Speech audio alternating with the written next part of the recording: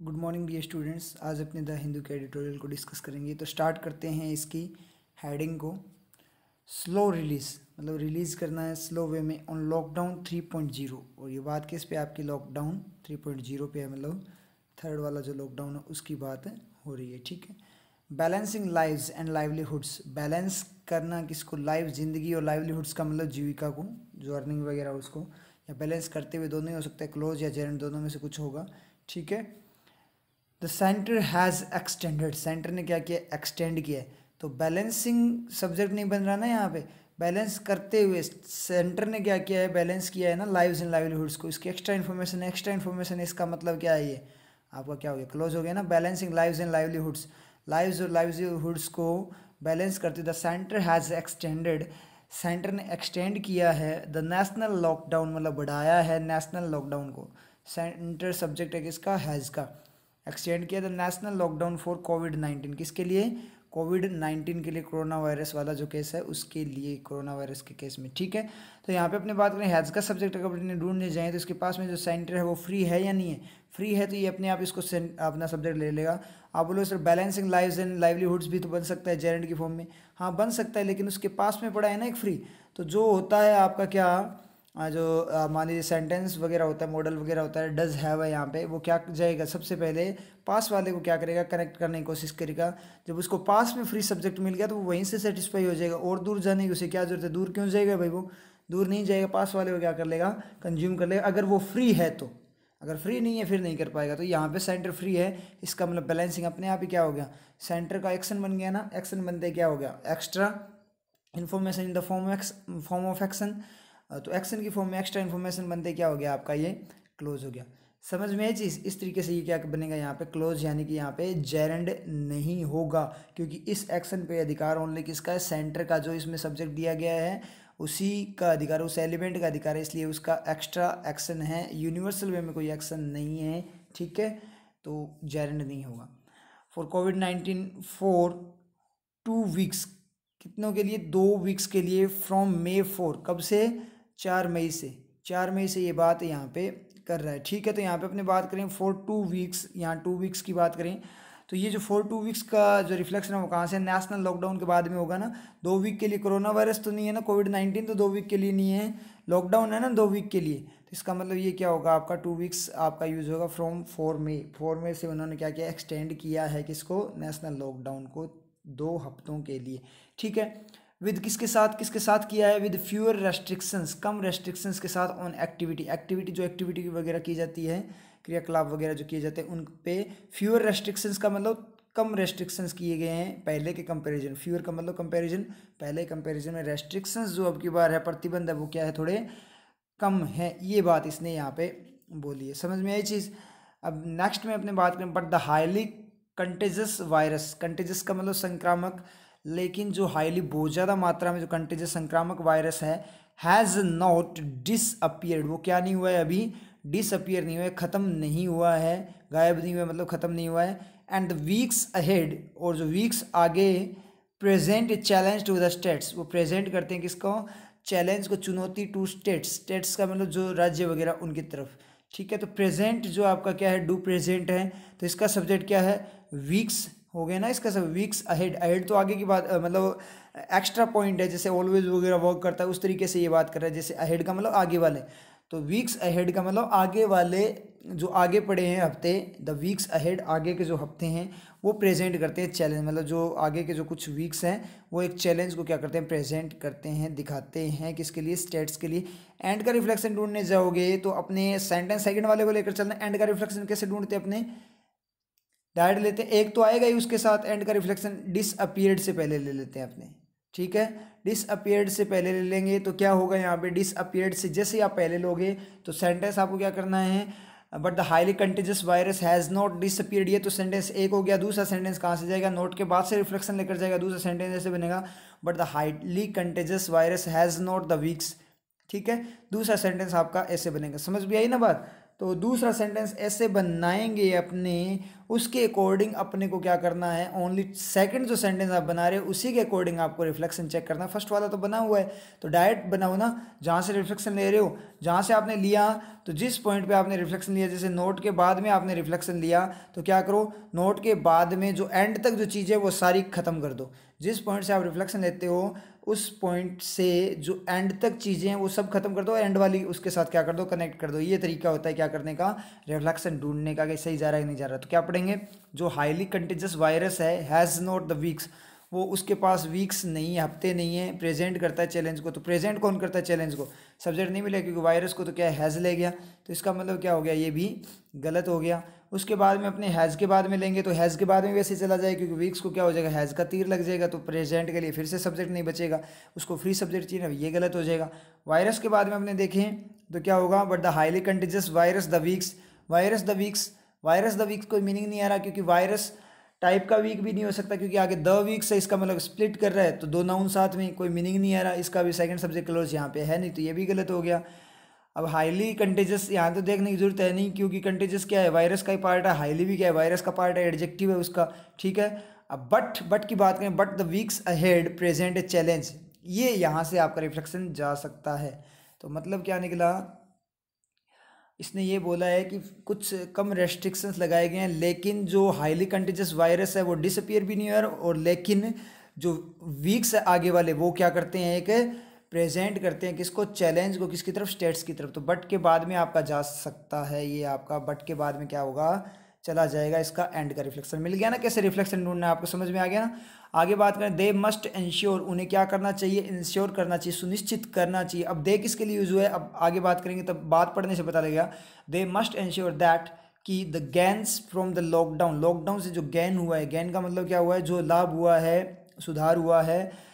They must ensure that कि, यहाँ पे दैट जो वर्क कर रहा है वो जो की तरह नहीं करेगा, अगर जो की तरह करता तो यहाँ पे क्या आता आपका, जो की तरह के लिए यहाँ पे होना चाहिए था आपके, इसके बाद में मॉडल वगैरह होना चाहिए था, वो है नहीं, इसका मतलब जो की तरह नहीं है, वह की तरह होगा नहीं क्योंकि गैंस, वो गैंस हो नहीं सकता क्योंकि बीच में द यूज हुआ है तो अलग हो गया गैंस आपका, तो ये की तरह वर्क कर रहा है। तो दैट देखते हैं आपके माइंड में कितनी वर्किंग आएगी, 3 वर्किंग आएगी, की जो वह, ठीक है। दे मस्ट इंश्योर, उन्हें निश्चित करना चाहिए, दैट की जो गैंस है फ्रॉम द लॉकडाउन, लॉकडाउन से जो गैन है उनकी बात कर रहा है, जो सुधार हुए हैं, इन टर्म्स ऑफ, किसकी टर्म में, of A relatively low death toll, low death toll, toll का मतलब संख्या, लो डेथ का मतलब कम डेथ की संख्या, रिलेटिव फॉर्म में अपने बात करें उसकी टर्म में जो गेन हुआ है मतलब सुधार हुआ है या कुछ लाभ हुआ है। एंड ए कैप, और किसकी फॉर्म में, एक कैप की फॉर्म में, कैप का मतलब रोक हो सकती है, आपके हाईएस्ट पॉइंट को बोलते हैं वैसे, रोक ऑन न्यू केसेस, किस पे, नए केसेस पे कैप लगा दिया गया, मतलब कम कर दिया गया है।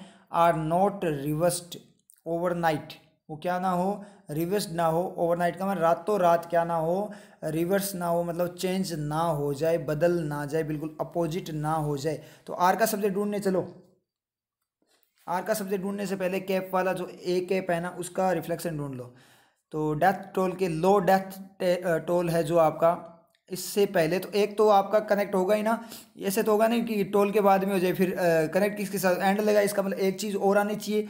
तो टोल डेथ के बाद हो नहीं सकता, डेथ टोल का मतलब कंप्लीट है, लो डेथ टोल कंप्लीट वोकेब है, रिलेटिवली लो डेथ टोल ये कंप्लीट वोकेब है। ए यहाँ आ नहीं सकता ए के बाद में, क्यों, ए होगा नहीं, तो ए जो आपका एक बात करेगा पूरा टोल तक जाएगा, तो इतना एक कंप्लीट वोकेब, कंप्लीट एलिमेंट बन गया। तो इससे पहले अपने ऑफ के बाद में बात करें तो देखना, इन टर्म्स ऑफ के बाद में बात करो, in terms of A relatively death toll and in terms of A cap on new cases, बिल्कुल सही है। तो इसका मतलब रिफ्लेक्शन आपका क्या है, ऑफ के बाद में है, ये समझ में आ गया। आर का सब्जेक्ट ढूंढने जाएंगे तो क्या हो गया, न्यू केसेस को क्या खा गया, ऑफ खा गया, और डेथ टोल को भी कौन खा गया, ऑफ खा गया। इन टर्म्स इनके साथ गया, लॉकडाउन फ्रॉम के साथ गया, उसको वो खा गया। द गेंस क्या है आपका, फ्री है यहाँ पे। दे क्या हो गया, इंश्योर के साथ हो गया। तो नोट रिवर्स, क्या ना रिवर्स हो, जो आपके गेन हैं, जो लाभ हुए हैं, फायदे हुए हैं, वो क्या ना हो, रिवर्स ना हो, लॉकडाउन से जो फायदे हैं वो रिवर्स ना हो। ओवरनाइट, रातों रात, किसमें, in the red orange and green Jones, कहाँ पे, ग्रीन जोन, ये 3 ये जोन बनाए गए हैं ना आपके, रेड ऑरेंज और ग्रीन जोन्स, ठीक है। इन जोन्स में क्या नहीं होनी चाहिए, रातों रात जो आपको क्या मिला है, गेन हुए हैं, ये कहीं रिवर्स ना हो जाए, चेंज ना हो जाए, बिल्कुल अपोजिट ना हो जाए, फ़ायदे ख़त्म ना हो जाए, ये बात उन्होंने बोली है। तो किसको इंश्योर करना है, कौन इंश्योर करेगा कि ऐसी गड़बड़ हो ना जाए, कौन करेगा, स्टेट्स करेंगे ना। तो दे किसके लिए यूज़ हुआ है आपका, स्टेट्स। ऐसे आपको पिक्चर बनानी है, हर एलिमेंट की वर्किंग देखनी है, वो किसके लिए यूज़ हुआ है, तो दे किसके लिए यूज़ हुआ है, स्टेट्स के लिए यूज़ हुआ है। समझ में आया। आगे बात करें, जो जोन्स है उनकी बात करें, वेयर जहाँ पे नॉर्मेलिटी का मतलब जो नॉर्मल बना देना, किस चीज़ को सिचुएशन सही कर लेना, हैंडल कर लेना।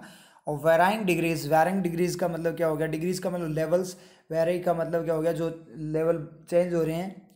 इज़ टू बी रेस्टोर्ड, वहाँ पे क्या करना है, इज़ टू बी रिस्टोर्ड करना है, is to be restored form में है, हो, रिस्टोर्ड, टू बी रिस्टोर्ड होना है, उनको रिस्टोर्ड होना है, इसका मतलब उन्हें रिस्टोर करना है। रिस्टोर करना है इसका मतलब है वापस से सही करना है, रिस्टोर्ड फॉर्म में होना है। वेयर किसको, अब इसका सब्जेक्ट अपने ढूंढे तो डिग्रीज को वेराइंग खा गया, तीर लग गया, और वेराइंग ऑफ के साथ चला गया, जेरेंड भी नहीं होगा, और नॉर्मलिटी यहाँ पे सब्जेक्ट हो जाएगा। तो इसका मतलब क्या हुआ कि जोन्स जहाँ पे क्या नॉर्मलिटी को क्या करना है, रिस्टोर करना है, वापस नॉर्मलिटी लानी है। उन जोन्स में रातों रात कहीं जो गेन हुए हैं वो चेंज ना हो जाए।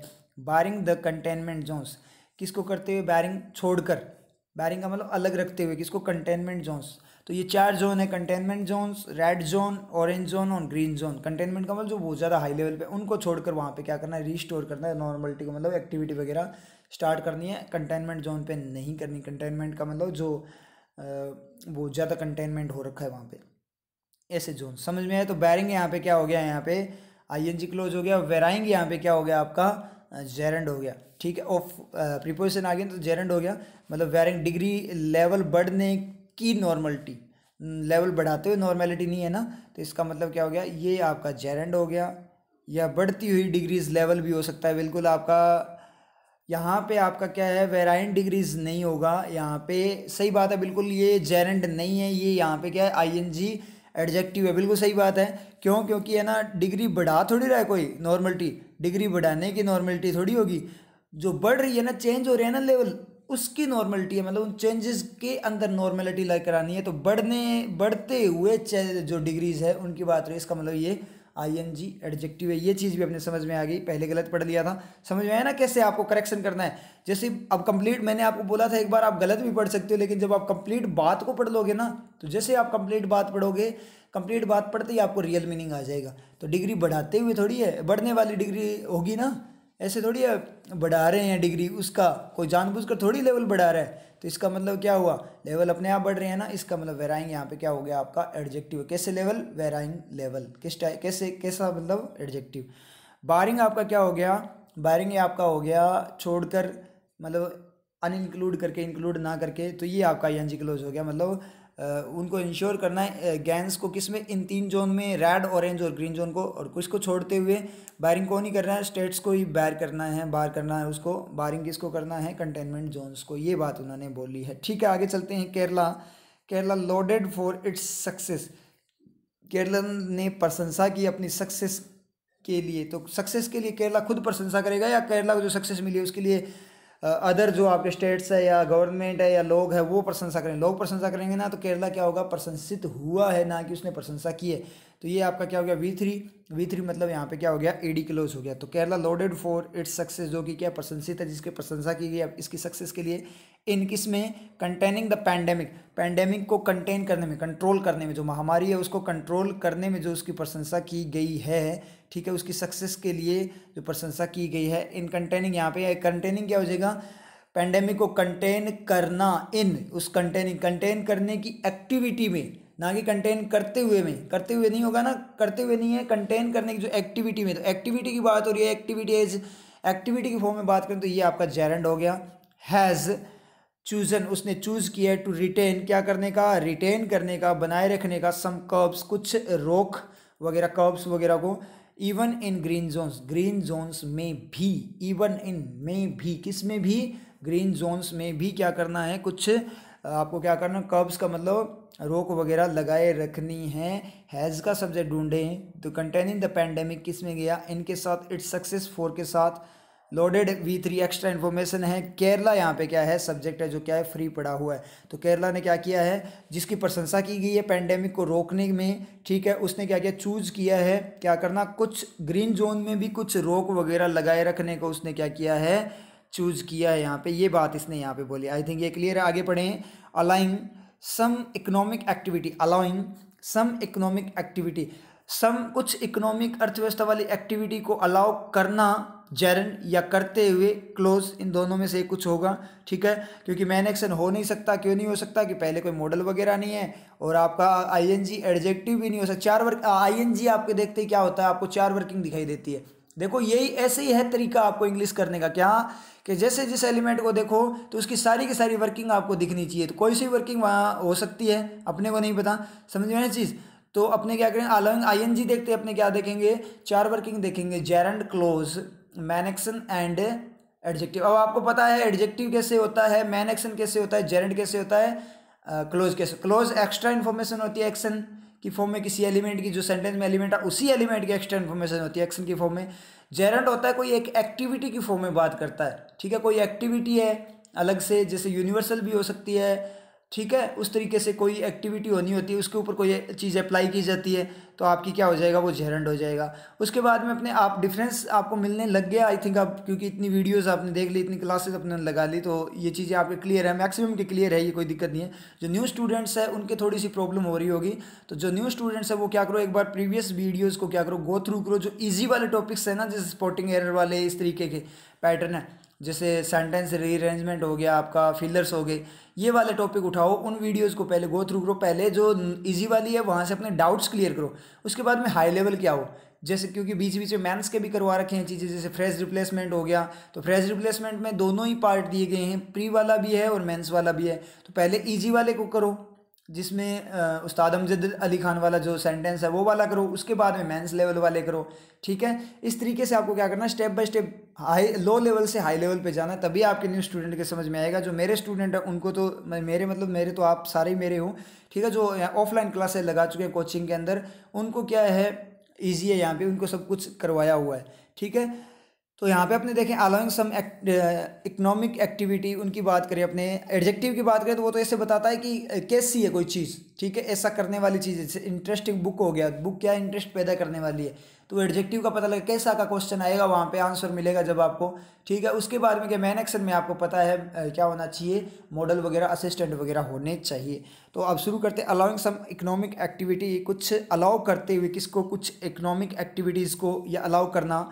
दो, हालांकि, अब एक्स्ट्रा इन्फॉर्मेशन दी है यहाँ पे, कॉन्ट्रेरी को दो, नॉट एट फुल पेस, हालांकि किस पे, फुल पेस पे नहीं, मतलब फुल स्पीड पे नहीं, मतलब अलाउ करना है कुछ एक्टिविटी को, हालांकि फुल पेस पे नहीं, मतलब फुल पेस पे अलाउ नहीं करना, फुल स्पीड पे अलाउ नहीं करना। एंड अंडर सेफ गार्ड्स, और अंडर सेफ गार्ड्स, और अलाउ करना है किस पे, under safe guards. Under safe guard का मतलब अपने सिक्योरिटी की फॉर्म में बात सकते हैं, सुरक्षा की फॉर्म में उनको क्या करना है, सेफ गार्ड जो रूल्स वगैरह उसके अंडर उसे अलाउ करना है। तो एंड का रिफ्लेक्शन देखें तो कहाँ से मिलेगा आपको, यहाँ से मिलेगा ना, दो से पहले मिलेगा, तो दो से पहले क्योंकि कॉन्ट्रेरी तो वो दे रहा फुल पेस, मतलब अलाउ कर रहे हैं और फुल पेस पे नहीं कर रहे।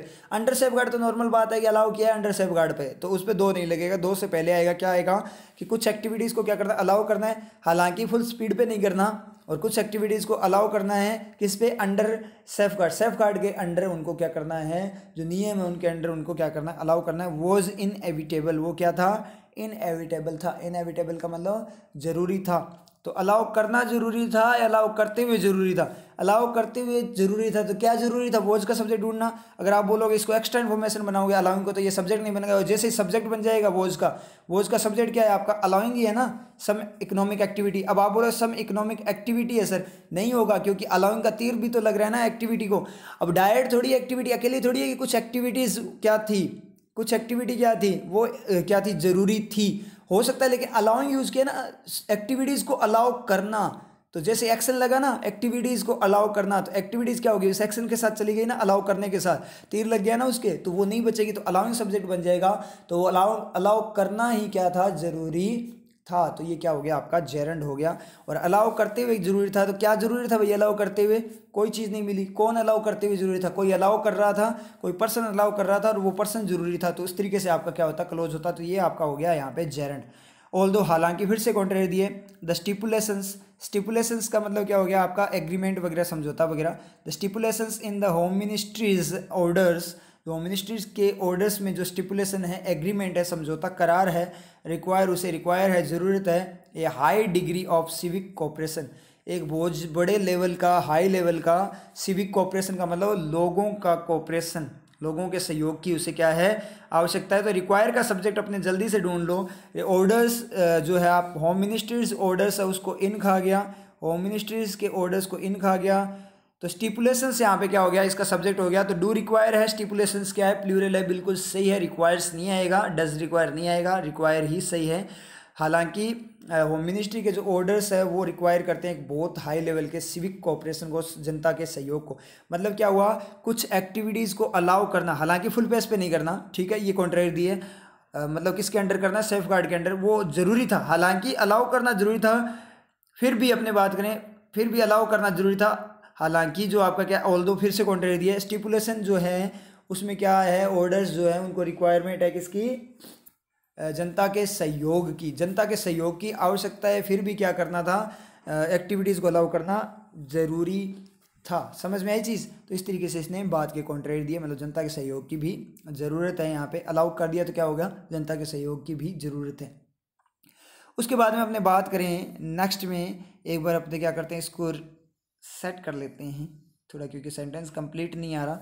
अब अपने बात करें आगे, द कॉन्टिन्यूड, कॉन्टिन्यूड का मतलब जो चलता हुआ, सस्पेंशन है, सस्पेंशन का मतलब रोक है, स्थगन है, पोस्टपोनमेंट है, मतलब पोस्टपोन किया गया है, ऑफ एयर, एयर का मतलब हवाई जहाज वगैरह, हवा का थोड़ी रोका जाएगा, rail, interstate and urban public transport, interstate का मतलब आपस में स्टेट्स के, और जो पब्लिक अर्बन शहरी जो पब्लिक ट्रांसपोर्ट है उनका सस्पेंशन का मतलब उनका स्थगन, पोस्टपोनमेंट मतलब जो रोका गया है अभी थोड़े टाइम के लिए, कॉन्टिन्यूड, उनका जो सस्पेंशन है उसकी बात हो रही। अब यहाँ पे चेक करना, अब एयर पढ़ते ही देखो, अब यहाँ पे फिर से सेंस वर्क करेगा। एयर पढ़ते ही क्या होता है, हवा दिखाई देती है ना, तो ये हवा को नहीं बता रहा, एयर का मतलब क्या है, एरोप्लेन वगैरह को बता रहा है, ठीक है।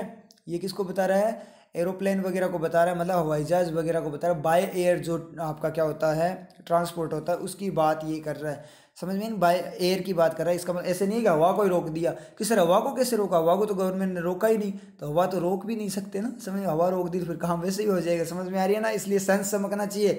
डायरेक्ट नहीं बना रट्टू की तरह, कि रट्टू की तरह रूल्स बता दिया आपको किसी फैकल्टी ने, और उस रूल्स के अकॉर्डिंग जा रहे हो और रटते जा रहे हो चीज़ों को। समझ में, रूल्स वगैरह नहीं होंगे यहाँ पे, बहुत सारे रूल आपके खत्म होंगे, ठीक है। तो कॉन्टिन्यूड सस्पेंशन ऑफ एयर है, एयर का जो कॉन्टिन्यूड सस्पेंशन है, rail, interstate and urban public transport का, and the bar on mass gatherings, और मास गैदरिंग पे जो बार है, रोक है, मास गैदरिंग का मतलब बहुत ज़्यादा मात्रा में इकट्ठे होने पे जो रोक है, एंड एंटरटेनमेंट वेन्यूज़, और एंटरटेनमेंट वेन्यूज़ जो है, वेन्यूज़ का मतलब जो प्लेसेस, स्थान है। तो एंड का रिफ्लेक्शन देखें तो एक बार देखना, मास गैदरिंग के बाद देखना, पहले देखना, क्योंकि एक तो एलिमेंट लेना पड़ेगा, ऑन के बाद देखना। तो बार ऑन एंटरटेनमेंट वेन्यूज़ हो सकता है, रोक किस पे, जो एंटरटेनमेंट, सिनेमा हॉल वगैरह पे रोक, बिल्कुल सही है। ऑन के बाद में इसका क्या है, रिफ्लेक्शन है, ये समझ में आया। और इस एंड का रिफ्लेक्शन बाद में देखें, रिमूव, रिमूव करता है, ए रोकता है, खत्म करता है, remove A major source of crowding, crowding का मतलब भीड़ इकट्ठा होने का। अब यहाँ पे अपने बात करें क्राउड का बोलोगे, तो क्राउड का अगर आप बोलते हैं मेजर सोर्स ऑफ क्राउड, अब दोनों में डिफरेंस क्या है, जेरेंड और जो आपका क्या है प्रॉपर नाउन है, उन दोनों में डिफरेंस चेक कर लो। क्राउडिंग का मतलब भीड़ होना, एक्शन की फॉर्म में, और क्राउड का मतलब भीड़। तो ये क्या है, भीड़ के सोर्स को रिमूव करता है, या भीड़ इकट्ठा होने के सोर्स को रिमूव करता है। भीड़ इकट्ठा होने के ना, भीड़ के मतलब कहीं पे लोग रहते हैं, मान लीजिए एक बिल्डिंग में मान लीजिए मजदूरों को रखा गया है, तो उनको तो आप रिमूव थोड़ी कर सकते हो, उनको तो क्या करोगे आप, बिल्कुल कंटेनमेंट की फॉर्म में। जैसे मान लीजिए हॉस्पिटल्स वगैरह में अपने बात करें, वहाँ पे अपने रखते हैं ना, तो उस तरीके से अपने यहाँ पे बात करेंगे। समझ में आ रही है ना चीज़। तो किस तरीके से बात करेंगे, यहाँ पे क्राउडिंग का सोर्स की बात हो रही है, ठीक है। एक बार मैं थोड़ा सा वीडियो को पॉज कर लेता हूँ यहाँ पे, क्योंकि ट्रैक्टर वगैरह की आवाज़ आ रही है। वापस कंटिन्यू करते हैं क्लास को। The continued suspension of air, rail, interstate and urban public transport, उसकी बात हो रही है। And the bar on mass gatherings and entertainment venues remove A major source of crowding. ये आपको समझ में आया क्राउड और क्राउडिंग का, ठीक है। तो क्राउड होने का जो भीड़ इकट्ठा होने का जो मेजर सोर्स है उसको रिमूव करता है कौन, तो यहाँ पे इसका सब्जेक्ट देखेंगे तो रिमूव का क्या होगा, डू रिमूव, दो मान लीजिए अपना क्या प्लूरल आएगा। तो यहाँ पे जो अपने एंड का रिफ्लेक्शन देखें तो एक तो क्या कंटिन्यूड सस्पेंशन है किसका, एयर, रेल और इंटरस्टेट अर्बन पब्लिक ट्रांसपोर्ट का, and the second one is the bar on mass gatherings. यानी ये दोनों चीज़ें हैं, कंटिन्यूड सस्पेंशन और जो बार है, रोक है किस पे, मास गैदरिंग और एंटरटेनमेंट वेन्यूज पे। ये दोनों बातें हैं वो क्या करती है, रिमूव करती है एक मेजर सोर्स ऑफ क्राउडिंग, मतलब भीड़ इकट्ठा होने के बहुत बड़े सोर्स को क्या करती है ये रिमूव करती है। जैसे अपने ने बात की थी मजदूर वगैरह को जहाँ पे मान लीजिए रखा गया, या फिर हॉस्पिटल वगैरह में कंटेनमेंट हो रखा है जिनका, उनको रखा गया क्वारंटाइन की फॉर्म में, तो वो भी क्या एक क्राउड है ना, तो वहाँ पे अपने बात नहीं कर सकते। क्राउडिंग का मतलब भीड़ इकट्ठा होने, एक्टिविटी है ना क्राउड होने की, उसकी बात कर रहा है, इसलिए एक्टिविटी की बात होगी, नाउन की बात नहीं कर रहा, एक्टिविटी। तो यहाँ पे आपका क्या है, जेरेंट बिल्कुल सही होगा। यहाँ पे क्राउड आपका गलत चला जाता अगर ये आपका एरर की फॉर्म में ऐसी बातें हो ना, तो ये डिफरेंस देख लेना आप कि है ना, कई बार क्या होता है कि प्रॉपर नाउन ज़्यादा सही होती है जेरेंट से, ऐसा कुछ नहीं होता, ठीक है। वो आपका मीनिंग किस तरीके से आप बात कर रहे हो उस चीज़ के ऊपर, मान लीजिए पहले से ओनली वो ऑलरेडी वो एलिमेंट है, ग्रुप है, उसकी तरफ बात करो तो आपका क्या है, नाउन सही है। अगर अपने वहाँ पे अपने बात करें कि वो एक्टिविटी की फॉर्म में बात करेंगे तो क्या होगा वहाँ पे, जेरेंट से। पता कैसे लगेगा आपको कि कौन सा सही है, पता आपको लगेगा किससे, अपने बात करें तो सेंटेंस से पता है। जो चीज़ है वो सब कुछ सेंटेंस बताएगा, ये चीज़ आप ध्यान रखना। रूल्स वगैरह की फॉर्म में मत जाना कि ज़्यादा सही प्रॉपर नाउन है, ये है वो, ऐसा कुछ नहीं होता, फालतू की बातें होती है, ठीक है। ये रूल्स वगैरह आपको सेंटेंस पढ़ना है सिर्फ, और कुछ नहीं करना। ऑल दो, हालांकि the restrictions on the number of passengers, तो रेस्ट्रिक्स प्रतिबंध है किस पे, नंबर ऑफ पैसेंजर के नंबर पे, अलाउ किए गए इन प्राइवेट व्हीकल्स, जो क्या है प्राइवेट व्हीकल्स में अलाउ किए गए। तो नंबर ने अलाउ किया है या नंबर अलाउ किए गए गवर्नमेंट के द्वारा किए गए, तो V2 होगा या V3 होगा, V3 होगा, और ये क्या होगा आपका ईडी क्लोज होगा। समझ में आई। एक चीज़ मैंने और, चलो अपने बाद में बात करेंगे। एक स्टूडेंट ने क्वेश्चन पूछा था, वो बताऊंगा मैं आपको क्या पूछा था, चलो मैं बता ही देता हूँ कि स्टूडेंट ने क्या पूछा था। एक ने कि सर किसी फैकल्टी ने बताया है कि V3 अकेला नहीं आ सकता, V3 वॉज वर के साथ आएगा या हैव वगैरह के साथ आएगा। ये बात किसी स्टूडेंट ने पूछी थी कि V3 अकेला नहीं आ सकता, ये तो या तो हेल्पिंग वर्ब वगैरह वॉज वर वगैरह के साथ आएगा, इज एम आर वगैरह के साथ आएगा, या फिर हैज़ हैव के साथ आएगा। तो समझ में आई चीज़, ये किसी स्टूडेंट ने पूछा। तो ऐसा कुछ भी नहीं है, जो ईडी क्लोज होता है उसमें आपका V3 डायरेक्ट आता है। ये सेंटेंस आपने खूब देखे हैं, न्यूज़पेपर में भी खूब देखे हैं। तो फैकल्टी को फिर बोला ना कि सर न्यूज़पेपर में ये देखो सेंटेंस बताया, तो फैकल्टी ने क्या बोला कि है ना न्यूज़पेपर वगैरह सही बात करते नहीं, गलत करते हैं। तो एक चीज़ ध्यान रखना, आजकल न्यूज़पेपर ही चलता है। अब जो इंग्लिश चल रही है एग्जाम में जो आता है न्यूज़पेपर के अकॉर्डिंग ही आता है, क्लोज वगैरह आते हैं, ठीक है। ये फैकल्टी वगैरह कोई क्लोज वगैरह करवाते नहीं है, क्योंकि उन्होंने तो क्या करवाना है, रूल्स करवाएंगे। जो अब तक उन्होंने रटे हुए वही चीज़ आपको करवाएंगे एक्स्ट्रा, वो क्या करवा देंगे, समझना चाहिए, रटी हुई चीज़ें वो करवा रही हैं। तो आज के टाइम में तो मैक्सिमम फैकल्टीज़ जो होती है ना, उनसे भी क्रैक नहीं होता इंग्लिश का एग्ज़ाम। तो समझ में चाहिए, इंग्लिश में मार्क्स तो मैक्सिमम फैकल्टीज़ के भी नहीं बनते जब अपने बैंकिंग वाली इंग्लिश की अगर बात करें। क्यों? क्योंकि जिन्होंने रूल्स के ऊपर चल रहे हैं, रूल्स के अकॉर्डिंग चल रहे हैं, तो उनके भी मार्क्स नहीं बनते, उनके भी समझ में नहीं आता कि क्या करना है। समझ में चीज़, तो रूल्स नहीं अप्लाई होते आजकल। आज तो आपको क्या करना है, रूल्स अब छोड़ने पड़ेंगे। टाइम की डिमांड है, टाइम के साथ नहीं चलोगे तो आप आउटडेटेड होकर रह जाओगे, पुराने होकर रह जाओगे, फिर आपकी कोई वैल्यू भी नहीं रहेगी और आप कुछ कर भी नहीं पाओगे। समझ में आए? तो टाइम के अकॉर्डिंग आपको चेंज करना पड़ेगा, चाहे वो आपके अगेंस्ट हो। ये कोई अगेंस्ट नहीं, ये बिल्कुल सही बात है, ये प्रॉपर लैंग्वेज है, कोई रूल्स थोड़ी है, लैंग्वेज होती है। ये तो लैंग्वेज स्पोकन होता है आपका, मान लीजिए बोलते कैसे हो आप चीज़ों को, वो भी देखी जाती है, इसके अंदर सब कुछ देखा जाए। कम्युनिकेशन का होता है पर्पज मेन। तो समझ में आ रही है ना बात? तो इसलिए टाइम के साथ चलना पड़ेगा। अब डिजिटल टाइम आ गया कि सर मुझे तो कंप्यूटर चलाना ही नहीं आता, ऑनलाइन ट्रांजैक्शन करने नहीं आते, बैंक वगैरह में ट्रांजैक्शन अब करने जा नहीं सकते, मैं क्या करूं, मेरा तो काम ही ठप हो गया ना ठप। क्यों? क्योंकि अपने को ऑनलाइन नहीं आता। तो टाइम के साथ चेंज करना पड़ेगा। आगे टाइम पता नहीं क्या आएगा, टाइम के साथ चेंज नहीं करोगे तो आप खत्म हो जाओगे। इसलिए करना पड़ेगा ना टाइम के साथ, उन चीज़ों को एक्सेप्ट करना पड़ेगा, चाहे वो आपके अगेंस्ट हो, फिर भी वो चीज़ें आपको एक्सेप्ट करनी पड़ेगी अगर टाइम के साथ रहना है, सर्वाइवल करना है। तो समझ में आई ना बात? तो ये चीज़ है। तो अलाउड यहाँ पे V3 है, ईडी क्लोज है किसका, पैसेंजर्स के लिए। पैसेंजर जो कि क्या अलाउ किए गए इन प्राइवेट व्हीकल्स में, एंड टैक्सी कैब्स और टैक्सी कैब्स में, and the protocol for personnel in industries, और जो प्रोटोकॉल है, नियम वगैरह किसके लिए, पर्सोनल कर्मचारियों के इंडस्ट्रीज। कॉल फॉर, वो क्या करते हैं, कॉल करते हैं। कॉल फॉर का मतलब मांग करना, ठीक है। कॉल फॉर किसी के लिए कॉल करना, किसी के लिए आपको कॉल करना मतलब मांग करना। स्ट्रिक्ट अधेरेंस का मतलब लगाव होना, चिपकना, मतलब यहाँ पे पालना की बात है, पालन करना। टू सक्सीड क्या करने के लिए उन्हें कॉल करते हैं, वो किसके लिए, पालना के लिए, किसकी, सक्सीड होने के लिए, सक्सेस के लिए। तो कॉल फॉर का सब्जेक्ट अपने ढूंढ लेते हैं कौन कौन से हैं। कौन मांग करते हैं? स्ट्रिक्ट अधेरेंस का मतलब आपको पालना करनी है, स्ट्रिक्ट वे में, सख्त वे में पालना करनी है। अगर सक्सेस होना है तो इन चीज़ों के नियमों की पालना करनी है। तो यहाँ पे अपने बात करें ऑल दो द रेस्ट्रिक्शंस, एक तो रेस्ट्रिक्शंस हो गया, दूसरा क्या हो गया, एंड द प्रोटोकॉल। ये दोनों चीज़ें, तो रिफ्लेक्शन आपका ऑल दो के बाद में हो गया। हालांकि जो रेस्ट्रिक्शन प्रतिबंध और जो प्रोटोकॉल नियम वगैरह वो मांग करते हैं कि इसकी स्ट्रिक्ट अधेरेंस की सक्सेस होने के लिए, सख्त अधेरेंस का मतलब पालना की क्या करते हैं, नियमों के पालन की वो क्या करते हैं, डिमांड करते हैं। कौन? रेस्ट्रिक्शंस और जो प्रोटोकॉल है वो डिमांड करते हैं, उनके अकॉर्डिंग ये होना चाहिए। तो मतलब क्या हुआ, जो सस्पेंशन है कंटिन्यूड और जो मास गैदरिंग पे जो बार वगैरह है, रोक है, उसने क्या कर दिया, मेजर सोर्स, क्राउडिंग के मेजर सोर्स को क्या कर दिया, रिमूव कर दिया। हालांकि जो रेस्ट्रिक्शन वगैरह वो मांग करते हैं स्ट्रिक्ट अधेरेंस की, किस पे, जो मान लीजिए अलाउ किए गए पैसेंजर वगैरह उन पे रेस्ट्रिक्शन लगाया गया है, इंडस्ट्री के जो पर्सनल कर्मचारी वगैरह उन पे रेस्ट्रिक्शन लगाया गया है। ये डिमांड करते हैं सक्सेस होने के लिए, स्ट्रिक्ट अधेरेंस की डिमांड करते हैं। हालांकि ये डिमांड करते हैं, फिर भी कंटिन्यूस सस्पेंशन वगैरह जो है वो क्राउडिंग को क्या करता है, रोकता है। इस तरीके से इसने यहाँ पे बात की। अलाउइंग आउट पेशेंट्स, अलाउ करना या अलाउ करते हुए। आउट पेशेंट का मतलब जो आउट पेशेंट, क्लिनिक्स का मतलब जो क्लिनिक वगैरह जो होते हैं। आउट पेशेंट्स का मतलब क्या होगा, आउट पेशेंट का मतलब जो हॉस्पिटलाइज्ड ना हो। अलाउइंग, अलाउ करना या अलाउ करते हुए आउट पेशेंट क्लिनिक्स। अलाउ करने वाले आउट पेशेंट क्लिनिक्स तो नहीं होंगे ना, अलाउ कर, उनको ही अलाउ कर रहे हैं ना। तो इसका मतलब क्या है आपका, या तो जेरेंड है या क्लोज है, टू रीओपन, क्या होने के लिए, रीओपन करने के लिए, रीओपन होने के लिए मतलब वापस से शुरू होने के लिए। एंड द परमिशन गिवन, और जो परमिशन जो क्या है, गिवन फॉर प्लम्बर्स। अब ये V3 डायरेक्ट ही आ गया। अब देख लो यहाँ पे हैज है क्या, या फिर was were is M R है क्या, यहाँ पे कुछ नहीं है ना, ये फिर से आ गया। और ये सेंटेंस आपके एरर में भी आते हैं, स्पॉटिंग एरर में भी ये सेंटेंस, ये क्लोज होता है, इसको क्लोज बोलते हैं, ठीक है। इसलिए आज के टाइम में आपको क्लोज सबसे इंपॉर्टेंट पॉइंट, आपका क्लोज, हेल्प मैक्स सेंटेंस, ये न्यू सेंटेंसेज है ना, ये बहुत ज़्यादा इंपॉर्टेंट चीज़ है। और क्लोज के बिना आप एग्जाम फाइट कर ही नहीं सकते, 100% गारंटी है, क्योंकि हर सेंटेंस में क्लोज आता ही आता है। अपनों ने कितने देख लिए, पिछले सेंटेंस में भी था क्लोज, अब फिर से क्लोज आ गया, ठीक है। तो क्लिनिक्स को रीओपन, अलाउइंग, अलाउ करना, क्लिनिक्स को रीओपन, और परमिशन को अलाउ करना, गिवन फॉर प्लम्बर्स, जो किसके लिए है, प्लम्बर्स के लिए।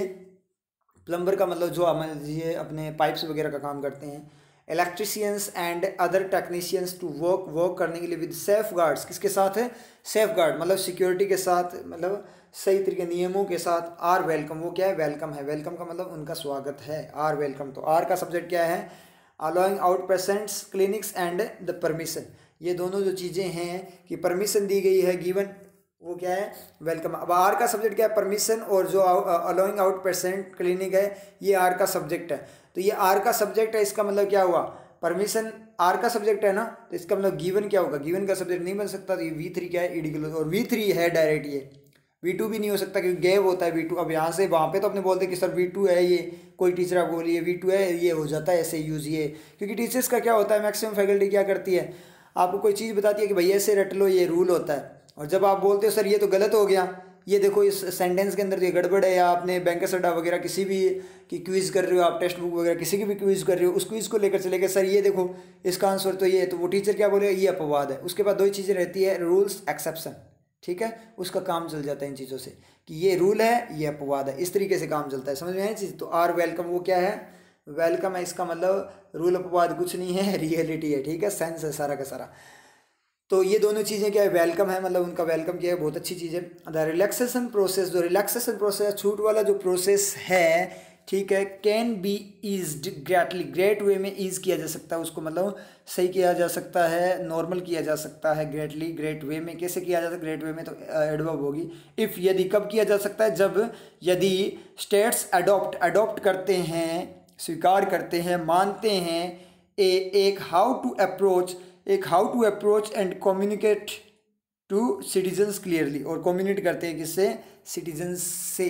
तो इफ स्टेट्स अडॉप्ट करते हैं क्या, ए हाउ टू अप्रोच, इस अप्रोच को, तो ए यूज हुआ है आपका अप्रोच के लिए। हाउ टू क्या है आपका, हाउ टू एडजेक्टिव बन जाएगा किसका, अप्रोच का। तो जरूरी नहीं ईडी वाला एडजेक्टिव, हाउ टू, ये कोई क्वेश्चन नहीं है यहाँ पे कि कैसे करें अप्रोच, हाउ टू कैसे करें, हाउ टू कैसे, कोई चीज़ हाउ टू डू दिस मतलब कैसे करें। तो ये नाम दिया गया उस अप्रोच का, अप्रोच का नाम क्या है, हाउ टू अप्रोच, ठीक है। अप्रोच का नाम क्या है, हाउ टू अप्रोच है, हाउ वगैरह यहाँ पे ऐसे नहीं है कि सर इंटेरोगेटिव आ गया, या इंटेरोगेटिव का तो रूल फॉलो नहीं हो रहा। इंटेरोगेटिव स्ट्रक्चर तो ये होती है कि पहले मान ली WH वर्ड वगैरह आ गया, उसके बाद में हेल्पिंग वर्ब आ गया, बाद में पता नहीं क्या क्या आ गया, समझ में चीज़, तो यहाँ नहीं आएगा, ठीक है। हाउ देखते हैं आपको इंटेरोगेटिव में नहीं जाना, ये एडजेक्टिव की तरह, हाउ एडजेक्टिव की तरह भी वर्क कर सकता है।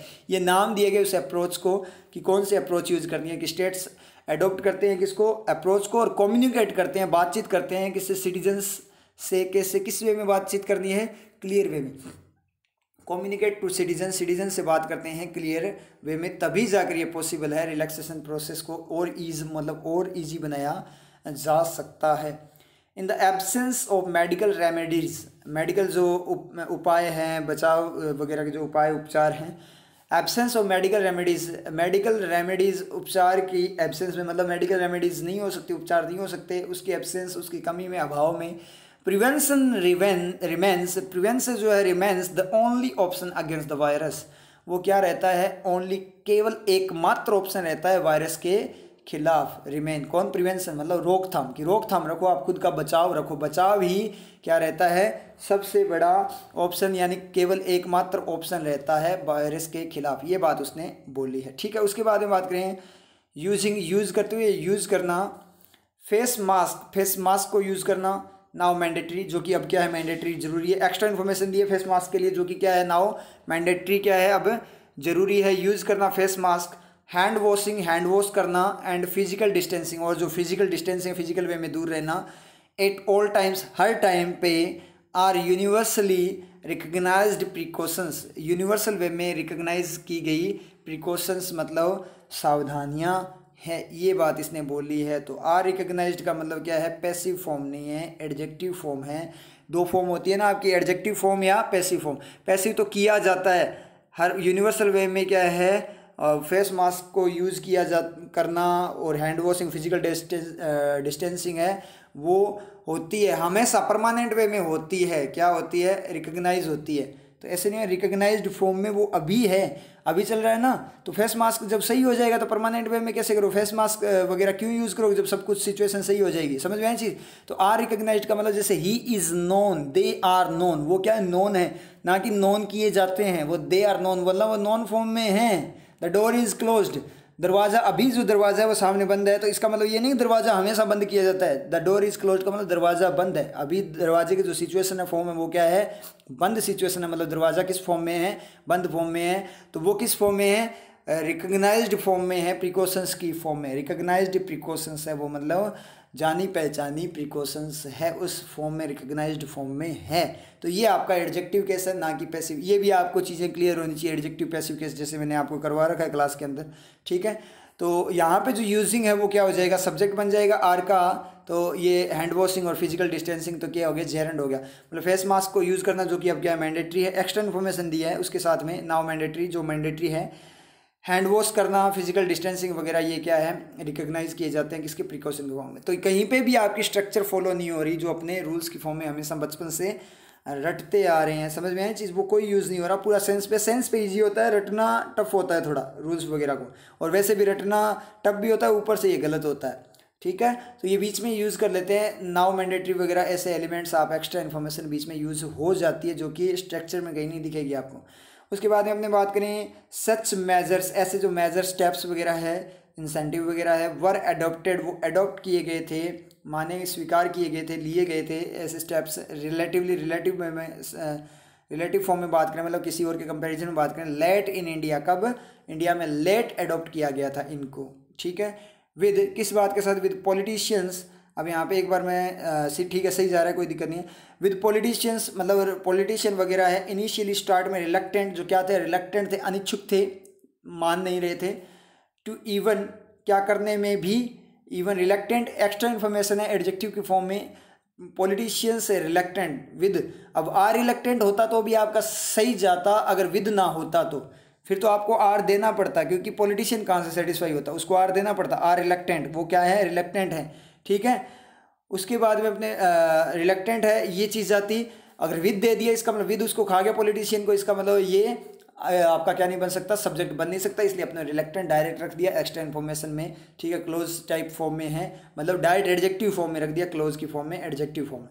पॉलिटिशियन इनिशियली क्या थे, रिलक्टेंट थे, इवन एडजर्न लेजिस्लेचर, जो कानून वगैरह नियम वगैरह उनको एडजर्न का मतलब स्थगित करने में, उसको एक बार के लिए रोकने में, ठीक है। लिव अलोन अकेला छोड़ना, इम्पोज करना, लागू करना, strict curbs on public activity, किस पे, पब्लिक एक्टिविटी पे सख्त कर्ब्स का मतलब रोक वगैरह। अब हो गई गड़बड़ कि सर इम्पोज V1 है, लिव अलोन भी V1 है, लिव अलोन इम्पोज ING वगैरह इम्पोजिंग वगैरह देते तो सही जाता, ये तो गलत हो गया ना। इसका कोई सब्जेक्ट मिल रहा, लिव अलोन का सब्जेक्ट कौन है, कोई नहीं है, कि पॉलिटिशियन को विद खा गया। इम्पोज का सब्जेक्ट वैसे नहीं मिलेगा, लिव अलोन इम्पोज, दो एक्शन कैसे हो जाए, रन डू नहीं होगा ना, डू रन तो हो सकता है रन या फिर रन वॉक, ठीक है। इस तरीके से कुछ मीनिंग ने, दो एक्टिविटी एक साथ कैसे हो सकती, दो एक्शन V1 कैसे हो सकता है, इसका मतलब ये तो अपनी क्या होगी, गड़बड़ हो गई, क्योंकि कोई सेटिस्फेक्शन नहीं आ रहा, तो V1 कैसे सर्वाइव करेंगे। क्योंकि अगर लीव वाले को कोई मॉडल मिल जाएगा तो वो भी इम्पोज को क्या मिलेगा, वो तो लीव खा जाएगा, और यहाँ पे तो दोनों कोई मॉडल नहीं मिल रहा। इसका मतलब क्या है, आप रिफ्लेक्शन ढूंढो। तो यहाँ पे अपनी बात करें, इम्पोज कौन करेगा ये बता दो, चलो इम्पोज कौन करेगा, पब्लिक एक्टिविटी पे कर्ब्स रोक का उसको इम्पोज कौन करेगा, यहाँ पे जो बातें हैं, जो इम्पोज कौन करेगा, पॉलिटिशियन करेंगे ना। पॉलिटिशियन वगैरह क्या लेजिस्लेचर की फॉर्म में क्या करेंगे, इम्पोज करेंगे, आपको क्या क्या कर्ब्स लगा दी, मतलब गवर्नमेंट ही करेगी, ठीक है। ये बात तो अपनी समझ में आ गई। तो अपना रिफ्लेक्शन जो इम्पोज का वो तो टू के बाद, अब देखो सेंस में ऐसे वर्क होता है, स्ट्रक्चर से ढूंढ लेना अगर आप में दम है तो, स्ट्रक्चर से नहीं मिलेगा, ठीक है, सेंस से मिलेगा। रिफ्लेक्शन आपका मिलेगा टू के बाद में। तो क्या है, वो अनिच्छुक थे क्या करने में, इवन लेजिस्लेचर को रोकने में भी कानून वगैरह को, और लोगों पर स्ट्रिक्ट कर्ब्स करने में भी, करने के लिए भी, यानी टू एडजर्न और टू इम्पोज, दोनों के लिए वो क्या थे आपके, रिलेक्टेंट थे, स्टार्ट के अंदर क्या थे, मान नहीं रहे थे, वो स्टार्ट के अंदर अनिच्छुक थे, चाहते नहीं थे। तो ये तो रिफ्लेक्शन भाई अपने को मिल गया। लेकिन लिव अलोन का क्या करूँ मैं, तो लिव अलोन अपने बात करें तो किस तरीके से इंपेरेटिव केस दे रहा है, डायरेक्ट। अब पढ़ने से मीनिंग आएगा, ये चीज़ आपकी ओनली पढ़ने से आएगी, सेंस से ही आएगी, समझ में आनी चाहिए। लिव अलोन अकेला छोड़ दो, किसको, इम्पोज स्ट्रिक्ट कर्ब्स। तो मतलब क्या बोला इसने, ये लिव अलोन सेलेक्ट कर रहा है किस में से, लेजिस्लेचर में से, कि जो पॉलिटिशियन थे स्टार्ट में अनिच्छुक थे क्या करने में, लेजिस्लेचर को रोकने में। मतलब जो लेजिस्लेचर्स है ना, मतलब कानून, कई बहुत सारे नियम थे उनको रोकने में। लिव अलोन अकेली बात करें तो किसकी, इम्पोज करना लोगों पे, मतलब उन नियम में से एक अकेले की बात करें तो इसने बोला कि पॉलिटिशियन बहुत सारे नियमों को लागू करने के लिए पहले नहीं चाहते थे, लागू करना नहीं चाहते। लिव अलोन छोड़ दो सबको, लिव अलोन अकेला छोड़ दो, किसको, इम्पोज को, वो ही नहीं चाहते थे वो। समझ में आई बात, दोबारा से पढ़ना। पॉलिटिशियन के क्या थे, स्टार्ट के अंदर क्या थे, अनिच्छुक थे क्या करने में, कई सारे नियम को रोकने के लिए अनिच्छुक, रोकना नहीं चाहते थे। लिव अलोन अकेला छोड़ो, इम्पोज नहीं करना चाहते थे किस पे, लोगों पे रोक को। लिव अलोन इस तरीके, लिव अलोन छोड़ दो उसको अकेला, अकेली बात करें हम, नहीं तो किसकी, इम्पोज, मतलब नियम वगैरह को रोकना नहीं चाहते थे। लिव अलोन इस टॉपिक को लिव अलोन करो, वो क्या नहीं करना चाहते थे, लोगों पर रोक ही नहीं लगाना चाहते थे, ठीक है। और नियमों को तो छोड़ो, वो लोगों पर बेसिक जो है रोक ही नहीं लगाना चाहते। इस तरीके से इसने वर्क किया है। बहुत शानदार वाला सेंटेंस है, एक नई चीज़ अपने को क्या मिली है, सीखने को मिली है। बीच में क्या कर दिया उसने, इंपेरेटिव केस। अब ये चीज़ आपकी समझ में कैसे आएगी, जब आप माइंड में पिक्चर बनाओगे, सेंसिबल साइंटिफिक अप्रोच को यूज़ करोगे ना, जो अपने करते हैं, साइंटिफिक अप्रोच से ही ये सेंटेंस आपका क्लियर हो सकता है। इसलिए आपको नया सेंटेंस एक और देखने को मिला है, यहाँ पे एक नई चीज़ सीखने को मिली है। तो स्ट्रक्चर रटोगे तो कर लेना इसको। अब बहुत सारे स्टूडेंट है जो न्यू स्टूडेंट है, जो मेरी क्लास नहीं लगाई हुई जिनकी, तो वो अगर बाई चांस यहाँ पे स्ट्रक्चर रटी हुई है, उनकी फैकल्टी वगैरह ने स्ट्रक्चर रटवाई हुई है, तो उन लोगों के यहाँ थोड़ी सी दिक्कत होगी कि ये कैसे चला गया। समझ में चीज़, जो अपने कोचिंग वाले जो स्टूडेंट्स हैं जो ऑफलाइन क्लासेस लगाई है, उनको बिल्कुल भी प्रॉब्लम नहीं होने वाली, उनको समझ में आ जाएगा। लेकिन उनको दिक्कत होगी। और दूसरी बात, ये गलत भी नहीं हो सकता। क्यों नहीं गलत हो सकता, क्योंकि ये द हिंदू का आर्टिकल है, एडिटोरियल का क्या है, ये आर्टिकल है, तो ये बिल्कुल सही भी है। तो वो पढ़ना भी तो आना चाहिए ना। इसीलिए अपने है ना पैराग्राफ वगैरह समझ में नहीं आते एग्जाम के अंदर, ये बोलना क्या चाहता है, क्योंकि अपने स्ट्रक्चर के पीछे चलते हैं। टेंस सर आते हैं सारे सारे स्ट्रक्चर की फॉर्म में, तो टेंस आते हैं स्ट्रक्चर की फॉर्म में आते हैं ना, तो टेंस की रियल वर्किंग नहीं आती, रट्टाफिकेशन आता है अपने को। इसलिए अपने एग्जाम में कभी क्लियर नहीं कर पाते, कुछ समझ में नहीं आता है एग्जाम में अपने को करना क्या है। समझ में आ रही चीज़। तो ये चीज़ आप क्या करना, माइंड के अंदर क्या करना, ध्यान रखना। रूल्स वगैरह नहीं होते, रूल्स के साथ चलोगे तो खत्म हो जाओगे, कुछ भी नहीं बनने मार्क्स वगैरह। तो आपको क्या है, सेंसिबल वे में वर्क करना पड़ेगा। ठीक है, आगे चलते हैं, इसको थोड़ा एडजस्ट कर लेता हूँ मैं। तो स्टार्ट करो नेक्स्ट में, इट हैज़ टेकन, ये ले चुका है, has taken more than a month, एक महीने से भी ज़्यादा, more than a month, it has taken, मतलब ये कोई रूल वगैरह लगाया गया है उसकी बात कर रहा हूँ। It has taken more than a month, एक महीने से भी ज़्यादा ले चुका है, टू मूव, क्या करने के लिए, अब ये बात बताएगा क्या ले चुका है एक महीने से ज़्यादा, टू मूव, मूव करना, माइग्रेंट वर्कर्स, जो माइग्रेंट प्रवासी जो बाहर से आए हुए वर्कर्स हैं उनको, back to their home states by train, train के द्वारा, बाई ट्रेन, ट्रेन के द्वारा उनको क्या करना, वापस अपने होम स्टेट पे क्या करना है, मूव करना, क्या हो चुका है, एक महीने से भी ज़्यादा टाइम ले चुका है।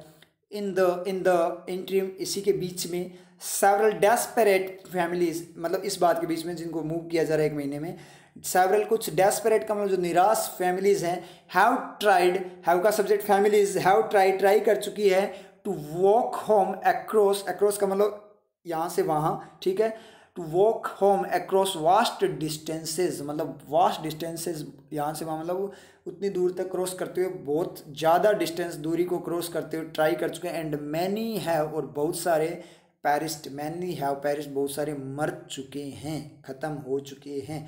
समझ में आई बात? तो मतलब क्या हुआ, होम स्टेट पे वर्कर्स को क्या करना, मूव करना ट्रेन के द्वारा, ये क्या कर चुका है, एक महीने से ज़्यादा ले चुका है। और इसी बीच में जो निराश फैमिलीज थी वो ट्राई कर चुके हैं खुद से वॉक करने की, मतलब पैदल जाने की दूर दूर तक, और बहुत सारे क्या हो चुके हैं, मर भी चुके हैं इस अटेम्प्ट में।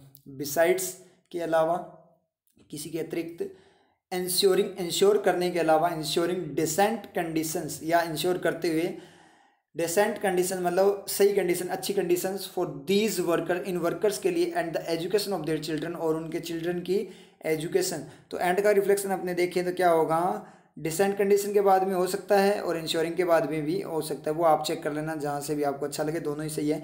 क्योंकि besides ensuring decent condition, workers के लिए कंडीशंस, और फोर के बाद में, ठीक है, कंडीशन के बाद में नहीं होगा, फोर के बाद में हो सकता है, ठीक है।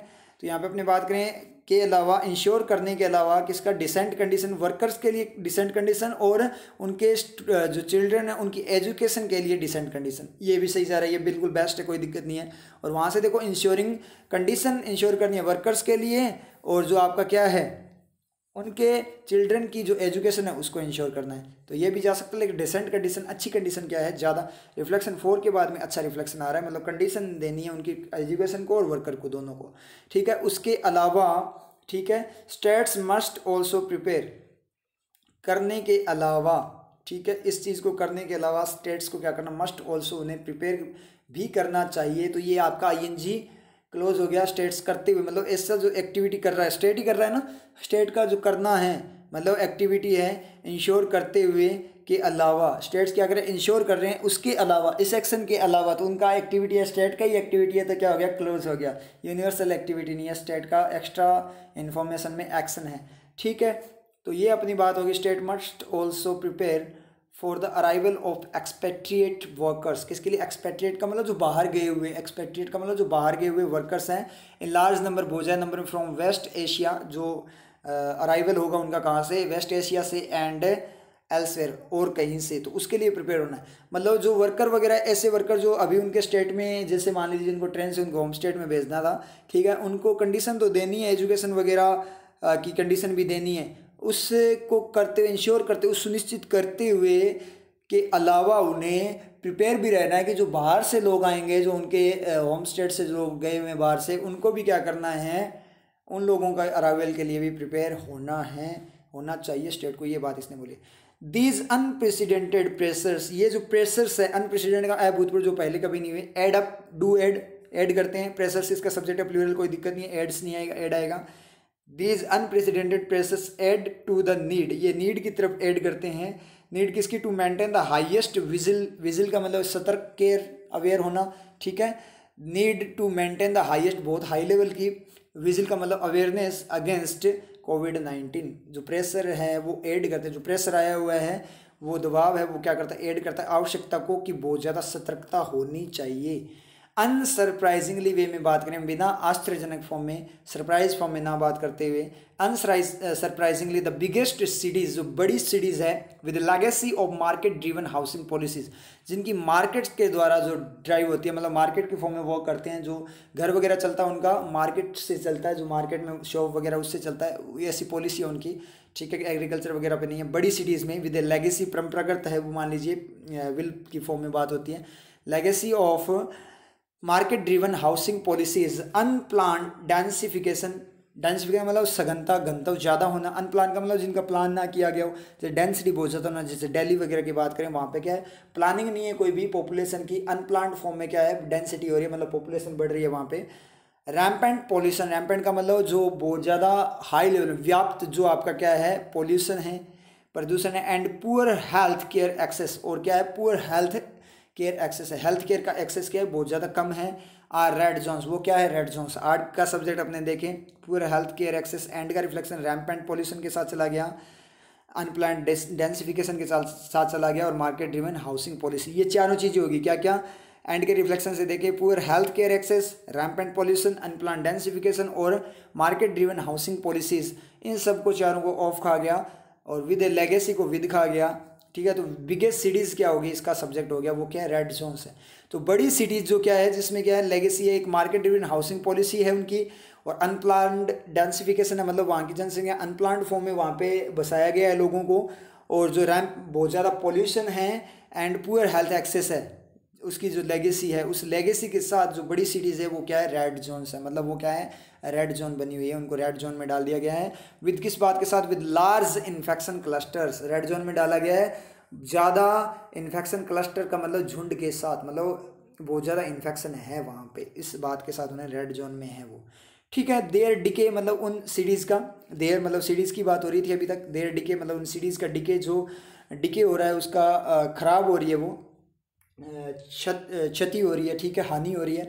देयर डीके इज मार्क्ड उनका डीके इज मार्क्ड बाय किसके द्वारा, the absence of usable Commons, जो यूजेबल आवश्यक जो यूज़ किया जा सकता है, उन कॉमन्स का मतलब जो आम चीज़ें हैं उसकी एब्सेंस के द्वारा मार्क्ड है, मतलब जो आम चीज़ें हैं, जो नॉर्मल चीज़ें हैं, रोज़मर्रा की चीज़ें हैं, वो भी वहाँ पे नहीं मिल पा रही, ये डीके को बताता, मतलब वो सिटीज़ को ख़त्म होने को बताता है। इंक्लूड करते हुए पेवमेंट्स इन नॉर्मली क्राउडेड लोकेलिटीज़, जहाँ पे क्राउडेड, वहाँ पेवमेंट का मतलब मूलभूत चीज़ें, तो वहाँ पे क्या एब्सेंस है किसकी, मूलभूत चीज़, इंक्लूड करते हुए यूजेबल कॉमन्स की एब्सेंस है, कमी है, अभाव है, जिसमें क्या है, यूजेबल कॉमन्स में इंक्लूड करते हैं हमने पेवमेंट इन नॉर्मल, मतलब नॉर्मल चीज़ें, क्राउडिंग लोकेलिटीज़, मतलब आम जो चीज़ें हैं उनकी क्या है, कमी है, किसमें, क्राउडेड लोकेलिटीज़ में। मेकिंग इट डिफ़िकल्ट, इसे क्या करते हुए, डिफिकल्ट बनाते हुए, इंक्लूडिंग आईएनजी क्लोज, इंक्लूड करते हुए, मेकिंग इट, इसे डिफिकल्ट बनाते हुए, ING close, difficult to maintain distancing, क्या करने में, इट डिफिकल्ट, मेकिंग इट, इसे डिफिकल्ट बनाते हुए, टू मेंटेन डिस्टेंसिंग, डिस्टेंसिंग को मेंटेन करने में। तो टू मेंटेनिंग, जो मेंटेन डिस्टेंसिंग, डिस्टेंस को मेंटेन करने में, तो ये आपका टू गया यहाँ पे, एज ए मॉडल है, नॉट ए प्रीपोजिशन। V1 है ना, मेंटेन, मेंटेन का क्या है, मॉडल है, ये एक्शन का मॉडल है, असिस्टेंट है। तो यहाँ पे क्या हुआ, उनका जो डीके है वो मार्क किया गया है, किसके द्वारा मार्क किया गया है, एब्सेंस के, एब्सेंस के कारण उनका क्या है, डीके हो रहा है। एब्सेंस यूजेबल कॉमन जिनमें इंक्लूड होता है, जो नॉर्मल सी चीज़ें हैं, किसमें, क्राउडेड लोकेलिटीज़ में, जो नॉर्मल चीज़ें प्रोवाइड नहीं की जा रही, बेसिक रिक्वायरमेंट्स, उनको इंक्लूड करते हैं। और जो डीके है वो क्या है, मेकिंग इट डिफिकल्ट बनाते हुए डीके मार्क किया गया है, क्या डिफिकल्ट बनाते हुए, मेंटेन डिस्टेंसिंग है, वहाँ पे डिस्टेंसिंग को मेंटेन नहीं किया जा रहा, डिफ़िकल्ट है मेंटेन होना वहाँ पे, क्योंकि क्राउडेड एरियाज हैं। चलो ठीक है, आगे बढ़ते हैं अपने। दिस इज़ एन एप्रोप्रिएट, ये क्या है, एप्रोप्रिएट, उचित मोमेंट है, टाइम है, to start repairing that damage, उस डैमेज को रिपेयर करने के लिए। तो दैट यहाँ पे किस तरह से वर्क करेगा, जो की तरह वर्क करेगा नहीं, क्योंकि मॉडल वगैरह नहीं है, की तरह वर्क करेगा नहीं, आगे सेंटेंस वगैरह नहीं है, ठीक है, कि कोई बात वगैरह नहीं बोली, कनेक्टर की फॉर्म में है ही नहीं, क्योंकि डैमेज तो आपको क्या सेटिस्फाई करना पड़ेगा। तो दैट, रिपेयरिंग का तीर भी तो डैमेज पे लगेगा, तो दैट बीच में आ गया, तो क्या है, उसका एक्स्ट्रा इन्फॉर्मेशन हो सकती है। दैट मतलब इंडिकेशन है, इसका मतलब क्या है, ये आपका क्या है, एज ए इंडिकेटर है, और मतलब क्या है, वह की तरह वर्क कर रहा है। तो ये क्या है, एन एप्रोप्रिएट मूवमेंट है, एन यूज है क्योंकि साउंड क्या आ रही है, एप्रोप्रिएट, एक ही आ रही है, वोवल साउंड है, इसलिए एप्रोप्रिएट मूवमेंट है, उचित सही टाइम है क्या करना, रिपेयर करने का, स्टार्ट रिपेयरिंग दैट डैमेज, उस डैमेज को रिपेयर करने का। तो स्टार्ट का तीर लगा किस पे, रिपेयरिंग पे, इसका मतलब रिपेयरिंग क्या है, ऑब्जेक्ट बन गया स्टार्ट का, तो एलिमेंट बन गया, नाउन बन गया, तो जेरेंड हो गया। मतलब डैमेज को रिपेयर करने को स्टार्ट करना। तो रिपेयर करने की जो एक्टिविटी होती है ना, उसको स्टार्ट करना है, उस एक्टिविटी को ही स्टार्ट करना है। तो किसी स्टार्ट किसको करते हैं? किसी चीज़ को करते हैं ना, तो चीज़ को करते हैं, इसका मतलब नाउन है। स्टार्ट ये ऐसे नहीं है रिपेयर करते हुए स्टार्ट करना है, रिपेयर करते हुए स्टार्ट करना है। तो स्टार्ट क्या करना है? रिपेयरिंग को ही स्टार्ट करना है। ऑब्जेक्ट बन गया, एलिमेंट बन गया, चीज़ बन गया, नाउन बन गया, तो जेरेंड हो गया। वट, जो, the public must be told, जो पब्लिक को बताया जाना चाहिए। What the public must be told, तो ये सेकंड सब्जेक्ट क्लोज की तरह वर्क कर रहा है। The public must be told what, public को जो बताया जाना, the public must be told what, public को जो बताया जाना चाहिए या जो पब्लिक को बताया जाना चाहिए। एम्फेटिकली का मतलब स्पष्ट रूप से बिना किसी डाउट के बताया जाना चाहिए। इज, वो है, इज सब्जेक्ट क्या है? वट हो गया। वट इज दैट, जो बताया जाना चाहिए। तो वट क्या करता है? पूरे सेंटेंस। विच और वट में क्या डिफरेंस है? विच ओनली डायरेक्ट आपका सब्जेक्ट बनता है, और जो वट है वो पूरे सेंटेंस को सब्जेक्ट बनाता है। दोनों हिंदी में बोलें तो दोनों ही जो है, हिंदी में बात करें तो दोनों ही जो की तरह वर्क करते हैं, लेकिन इंग्लिश में दोनों की वर्किंग अलग अलग है। ठीक है, तो वट आपका जो की तरह वर्क करेगा, तो वो करेगा पूरे सेंटेंस को सब्जेक्ट बनाएगा। तो पूरी बात को उसने क्या कर दिया? सब्जेक्ट बना दिया। क्या? What the public must be told, जो पब्लिक को बताया जाना चाहिए, एम्फेटिक स्पष्ट रूप से बताया जाना चाहिए। इज, वो क्या है जो बताया जाना चाहिए, वो क्या है? इज दैट, वो ये है कि। अब यहाँ से इज दैट है की तरह वो कर रहा है। दैट, द, क्योंकि मॉडल हो नहीं सकता, उसके बाद में द लगा हुआ है। ठीक है, मॉडल वगैरह, सॉरी मॉडल नहीं, सॉरी अपने जो नहीं हो सकता। ठीक है, प्रोनाउन, रिलेटिव प्रोनाउन नहीं हो सकता जो, क्यों? क्योंकि उसके बाद में क्या है? डज वगैरह, डू वगैरह या वोज वगैरह कुछ भी, यानी मॉडल वगैरह नहीं है उसके पास, सब्जेक्ट नहीं बन सकता ये। उसके बाद में वह हो नहीं सकता, द लग गया, इसका मतलब दैट अगर आपका वह होता, डायरेक्ट नाउन आती ना, उसके बाद में वह चीज़ डायरेक्ट आता, तो बीच में द लग गया, इसका मतलब अलग से डिफाइन कर रहे हैं, मतलब अलग कर दिया उसको, नाउन को, रिलैक्सेशन को क्या कर दिया इसने? अलग कर दिया। तो दैट यहाँ पे क्या, एक ही वर्किंग बचती है, वो क्या है? आपकी की। तो पब्लिक को जो बताया जाना चाहिए एम्फेटिकल वे में स्पष्ट रूप से, वो ये है कि द रिलैक्सेशन, जो रिलैक्सेशन छूट है ऑफ द लॉकडाउन, लॉकडाउन की, is not a return to life, वो रिटर्न वापस जाना नहीं है लाइफ की तरफ। एज, जैसे कि it existed before the corona virus, जैसे ये एग्जिस्ट करती थी कोरोना वायरस से पहले। तो लॉकडाउन को रिलैक्स करने का मतलब ये नहीं है कि जैसे अपने कोरोना वायरस से पहले जैसे जी रहे थे वैसे जीने लग जाएं। समझ में आ रही है ना चीज़? तो ये बात इसने बोली है। तो एग्जिस्टेड यहाँ पे क्या है? V2, it existed. इट किसके लिए यूज़ हुआ है? लाइफ के लिए। एग्जिस्टेड, जो एग्जिस्ट थी किससे? कोरोना वायरस से पहले। और ये बात है भी बिल्कुल सही कि जैसे लॉकडाउन थोड़ा सा क्या कर दिया? रिलैक्स कर दिया, तो लोग क्या हो गए? घूमने लगे कि हाँ ठीक है लॉकडाउन हटा दिया। देखो एक और मेंटेलिटी अपने लोगों की, क्या सिटीजन्स की क्या मेंटेलिटी है कि है ना, ये सारा गवर्नमेंट कर रही है कि है ना, गवर्नमेंट लॉकडाउन लगाएगी तो अपने नहीं निकल सकते, नहीं तो है ना क्या होगा, अपने को डंडे वगैरह पड़ेंगे पुलिस वगैरह के, ये चीज़ें होगी। ये चीज़ें अपने माइंड में रहती है कि अगर लॉकडाउन नहीं लगा दिया, उसके बाद में लॉकडाउन के बाद में अगर अपने बाहर निकल गए तो है ना अपने डंडे वगैरह पड़ेंगे या पनिशमेंट वगैरह अपने को मिलेगी। समझ में आ रही है चीज़? तो ये गवर्नमेंट थोड़ी, ये आपके लिए किया जा रहा है। समझ में आ रही है चीज़? तो आप लॉकडाउन अगर हटा दिया तो हाँ ठीक है, लॉकडाउन हट गया, गवर्नमेंट ने लॉकडाउन हटा दिया, अब अपने आराम से घूम सकते हैं। बहुत सारे लोगों गाँव में तो ये बातें करते हैं, मैंने तो सुनी है। लोग क्या करते हैं कि लॉकडाउन अब तो कम हो गया, अब तो अपने कहीं जा सकते हैं। अरे लॉकडाउन कम हुआ है, लॉकडाउन गवर्नमेंट ने हटाया, कोरोना वायरस ने नहीं हटाया। ठीक है, कोरोना वायरस कम नहीं हुआ, वो तो बढ़ता ही जा रहा है और स्पीड में बढ़ रहा है। समझ में आ रही चीज़?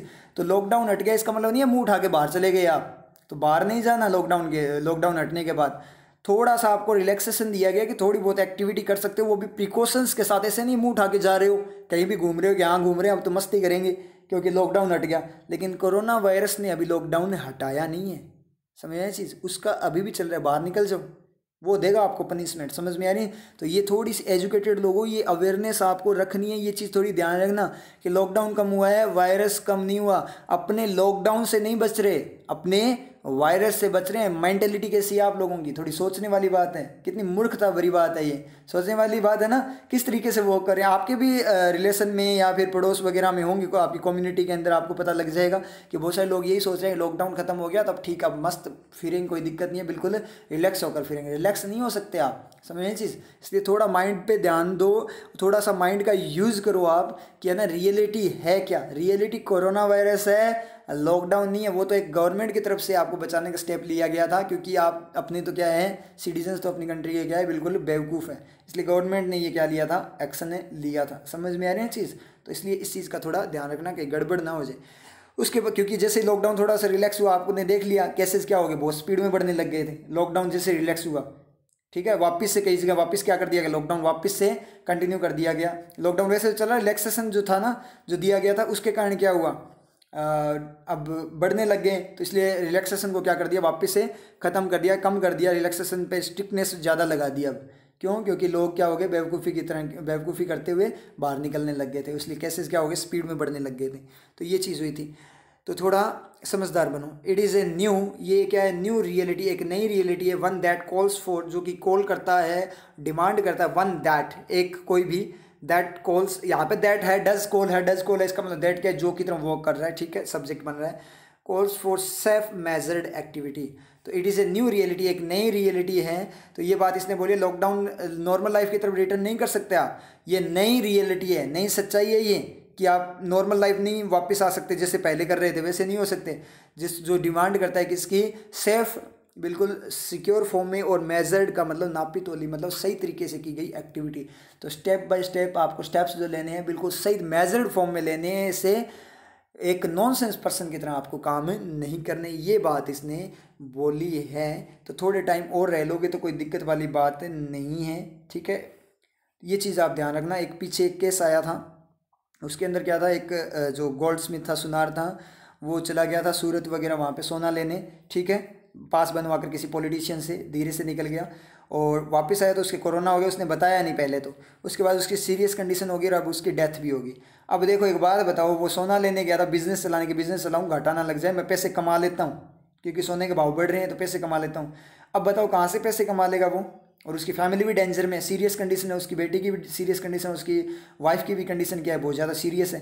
तो उस बंदे ने क्या कमा लिया, अब सोचने वाली बात है ना, उसकी लाइफ चली गई। तो सबसे इंपॉर्टेंट चीज़ क्या होती है बताओ, पैसा है या लाइफ है? जब लाइफ होगी तभी तो पैसा काम आएगा ना, पैसे का क्या करोगे, आप चले गए तो पैसा पड़ा रहेगा।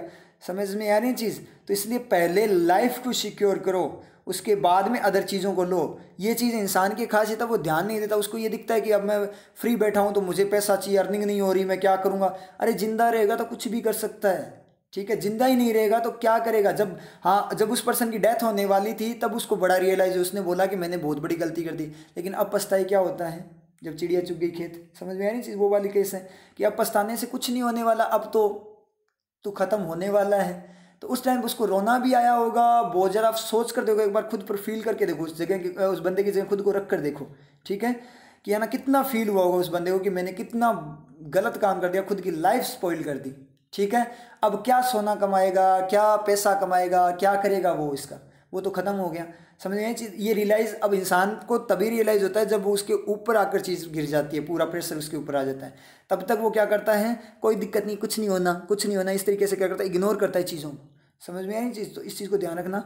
अगर बाई चांस ना हो किसी के, अगर बाई चांस अपने ऐसे नॉनसेंस एक्टिविटी करें और कोरोना बाई चांस हो जाए किसी के और डेथ होने के चांसेस बन जाए कि बहुत ज़्यादा क्रिटिकल सिचुएशन हो जाए, खुद की नहीं खुद की फैमिली को भी अफेक्ट करती है ये चीज़, तब एक बार सोच कर देखो उस पॉइंट पे आपको कितना, ये बात अभी सोच लो कि अभी मान लो ऐसा हो गया, सोच कर देखो कितना ज़्यादा गिल्टी फील होगी, कितना गलत काम कर दिया। दूसरों को और एडवाइस दोगे कि ऐसा काम मत करना, हम तो मर गए लेकिन आप ऐसा मत करना, और दूसरे क्या बोलेंगे, इसके बोलने से क्या होता है, ये तो नॉर्मल सी चीज़ है, हमें कुछ नहीं होता। और जब उनको भी हो गया तो वो अदर को एडवाइस देंगे, फिर वो क्या सुनेंगे, वो भी क्या सोचेंगे कि यार इसके बोलने से क्या होता है, हमारे नहीं होता। तो यही मेंटेलिटी है लोगों की, दूसरों की गलतियों से कभी नहीं सीखते। जब तक इंसान को ठोकर ना लगे ना तब तक इंसान सीखता ही नहीं। ये सबसे बड़ी प्रॉब्लम है इंसान की, समझ में आ रही है ठोकर वाली बात, ठीक है। और जब कई बार क्या होता है, ठोकर ऐसी लगती है कि बाद में आप वापस से खड़े भी नहीं हो सकते, ठीक है। तो थोड़ा ध्यान रखना इस चीज़ का। तो अपने यहाँ पे अपने बात करें तो ये आपके आर्टिकल समझ में आ गया होगा, बहुत शानदार वाला था, ठीक है, इंपॉर्टेंट। तो इसको रिवाइज करते रहना। और एक अपने जो सेंटेंस की बात करें, जो मोस्ट इंपॉर्टेंट था वो ये वाला सेंटेंस था, इसको वापस से आप क्या करना, रिवाइज करना इस सेंटेंस को, ठीक है। समझ में आ रही चीज़, ये बहुत इंपॉर्टेंट सेंटेंस है, एक नई चीज़ सीखने को मिली। तो मैंने आपको बोला है एडिटोरियल वगैरह पढ़ते रहो, हर बार आपको कुछ ना कुछ नया सीखने को ज़रूर मिलेगा, ठीक है। और ऐसे वर्किंग को यूज़ करना है और सेंसिबल वे में ऐसे चीज़ों को सीखना है। आगे से ऐसा कोई सेंटेंस आ जाए तो अपने उसको हैंडल कर लेंगे। आपको करना क्या है, सेंटेंस को पढ़ना, उसकी फीलिंग्स को देखना है और पिक्चर बनानी है माइंड में। पिक्चर बनेगी। अगर पिक्चर में धुंधलापन ना आए तो क्लियर पिक्चर बने, सही है। धुंधलापन आ जाए इसका मतलब एरर है। आपको पिक्चर बनानी है, रियलिटी जीनी है कि हो क्या रहा है। अगर ऐसा हो सकता है तो सही है। समझ में आ रही है बात? इस तरीके से पिक्चर बनाते हुए क्या करना है, आपको पढ़ना है। ठीक है, तो फिर मिलते हैं नेक्स्ट क्लास में। इस आधे भरे बोरे को उठाना आपके लिए अधिक कठिन नहीं होगा, परंतु जैसे जैसे इस बोरे का भार बढ़ता जाएगा, इसे उठाना भी आपके लिए कठिन होता जाएगा। और ऐसे में यदि इसे उठाने के लिए आपने किसी की सहायता नहीं ली तो आप या तो इसके बोझ तले दब जाएंगे या चोटिल हो जाएंगे।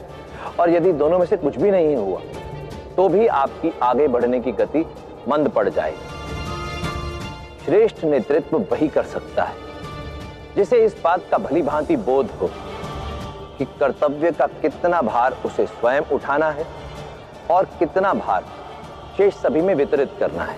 स्मरण रहे, कार्यों और कर्तव्यों का उचित विभाजन और वितरण ही एक श्रेष्ठ और उत्कृष्ट नेतृत्वकर्ता की पहचान होती है।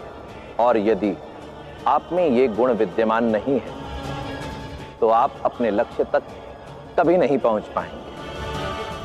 नीतियां मेरी, नियति आपकी।